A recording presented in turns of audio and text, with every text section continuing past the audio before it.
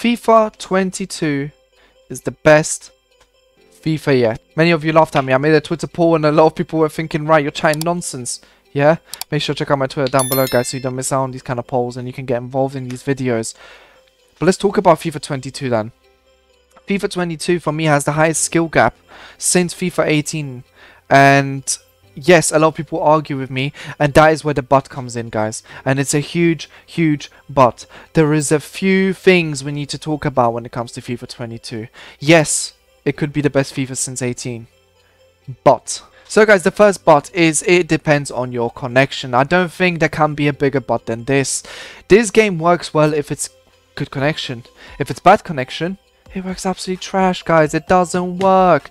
And look, I have a video which obviously is from last year. You know, guys, make sure to check it out on connection and how EA does servers and all that kind of stuff if you want more information on that. But seriously, people, seriously, when will EA fix it, man? And it's just excuses after excuses, man. Apparently Battlefield, you know, coming out on EA Play and all this other nonsense is stopping EA from working on the servers. I just don't buy this nonsense.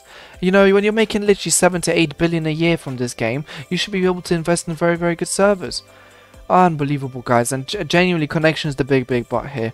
The game does not work in bad connection, and this is the worst connection I've had so far in any FIFA game since 17. And guys, I play on wired, man. I don't have issues with connection. It's shocking what EA has done with it. And genuinely, if you do not live in the country, wow. If you don't live in a country, I say country obviously, with a server, you are absolutely screwed, guys.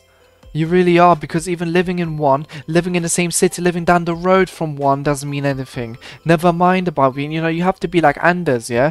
Only Anders can live with it, because guys, he has a literal server under his feet, that's why. And this is why we are where we are. Right, guys, the next part, and this is very important, what console you play on. Now, this is such a big debate, guys. Xbox old gen versus new gen, and then PlayStation old gen versus new gen. Let's talk about this because this is so important. A lot of people made this very clear to me. Xbox old gen feels like PlayStation 5 new gen. Yes, graphics and all that is different, guys, but we're talking about how quick the gameplay is and all the rest. And then the new gen on Xbox feels like the old gen on PlayStation, meaning basically the old gen on PlayStation is trash, as is the Xbox new gen, and then obviously Xbox old gen is faster and smoother, as is PlayStation 5's next gen. And guys, what is that all about? I mean, it doesn't make any sense. Why is the next gen not good on Xbox but it's good on PlayStation? Like, guys, it doesn't make any sense. And let's be honest, this is another big but. Do you have the cash to splash? No? Well, screw you then. You're not going to have a good game, are you? Even though we're still running the same engine. It just doesn't make sense. Time and time again I say to people, don't keep mocking people that don't have a PlayStation 5. It's not their fault, man. Not all of us have the greatest financial circumstances, and it is shocking. It is shocking, guys. You need to let me know down in the comments below which one you find a struggle with. And once again, whether FIFA is the best depends on that, guys. The gameplay could be incredible on old gen. I record all my videos on old gen. I'll tell you why. It's smooth. I don't want you guys to watch some game that keeps glitching out and, you know, stopping and going. It is how it is. But once I get my PlayStation 5, obviously I'll be on my PlayStation 5. You know, it comes down to that at the end of the day. But guys, do you have the cash to splash? No. Then EA says, screw you. You don't matter. They don't care about you. You're not a customer. The customer's the one that splashes the cash. The deals they have with Sony, the deals they have with everything else, guys. And it's just a mess. Now, a huge but in this whole conversation, and I think this is the biggest one, guys, that I need to talk about. It is boring. I cannot tell you how boring this FIFA is. Now, you'll be thinking, right, you're being a bit harsh. Yeah, if gameplay is good, technically, how can the game be bad? How can the game be boring? It is the biggest but ever. It is just, there's nothing to do. I don't know how to explain this. There's no need to have a good team, because genuinely, I can get rank 1 of a 100k team. It doesn't matter, right? Second of all, what am I actually grinding for? FUT Champions does not feel rewarding, guys. Let's talk about that. FUT Champions does not feel rewarding. 20 games of absolute nonsense. I prefer the 30 games of absolute mental torture and mental health destruction rather than these 20 games. Because these 20 games give me nothing, man. I just don't get any satisfaction from winning. It's like, yay, great. I'm going to get another rank 1 of a dead team.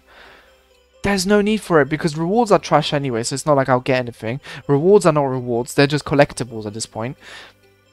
I don't understand. I just don't like see the need for the system the way it is. Rivals grind is not really there. I mean, maybe it would be for me if obviously I was still competing this year, and you know, coming next year probably will be. But look, guys, there's just nothing to grind for the casual player.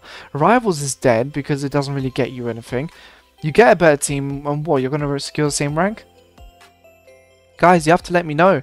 But I think the content is very, very poor as well. Along with that, the cards are not worth it. The SBCs are really not there. There's been only few and far, you know, in between that have been really good. You know, we had that Fellaini objective, which has been amazing in comparison to everything else they've released out. You know, cheeky little Belgian hullet, you could literally call him. But apart from that, guys, it's been absolutely tragic in terms of content. This new Adidas numbers up. Worst promo I've ever seen. I mean, what the hell is the point of this promo?